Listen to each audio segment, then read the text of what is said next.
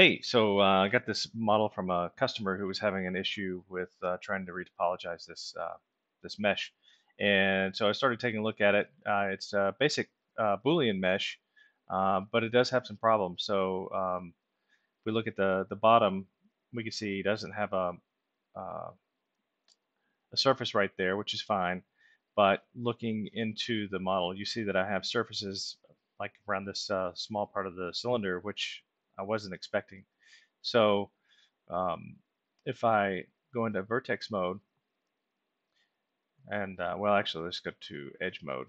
So look at edge mode first, and we look at the hard edges. We see that we have hard edges in areas like here that I wasn't expecting. So then I went into vertex mode and just selected a vertex here and moved it down just to see, and you can see that there are multiple surfaces. So there's a lot of multiple surfaces on this model everywhere, so it is non-manifold, and that's really kind of a bad situation for the retopology algorithm. So what we need to do is, well, what I did was I just rebuilt it. So I'll just unhide the one that I modeled, and it's a basic Boolean. I did basically the same thing he did, but if we look at the surfaces, we don't see any non-manifold surfaces or anything like that. Everything looks clean. If I go into edge mode here, and let's display hard edges, we get pretty much what I expect. And I'll select this. So I put a hard edge through the middle as well, just to create a little bit more symmetry.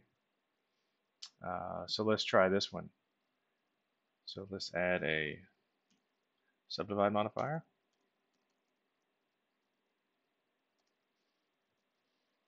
And we'll set this to adaptive.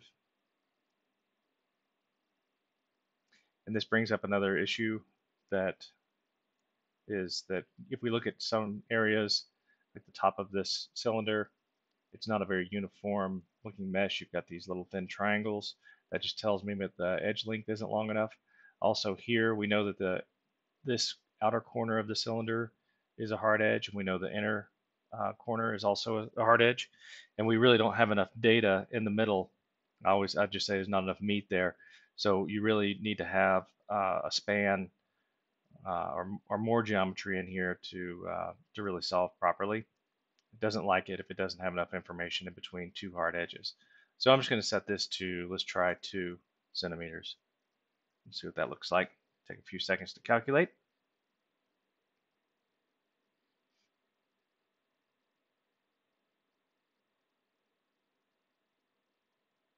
Okay, so that should definitely give us enough information. We can see that we have an extra edge that's going around here, and the top looks pretty uniform with the triangles. So let's go ahead and add a retopology.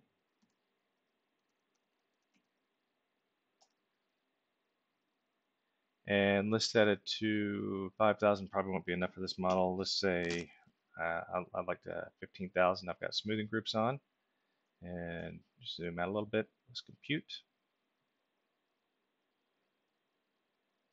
I'll pause this while it's simming or solving. Okay, and that took 75 seconds, which is a little bit longer than expected. I think that the recording software I have actually slows it down a little bit. But we have a clean mesh, no problems. So I hope you got something from it.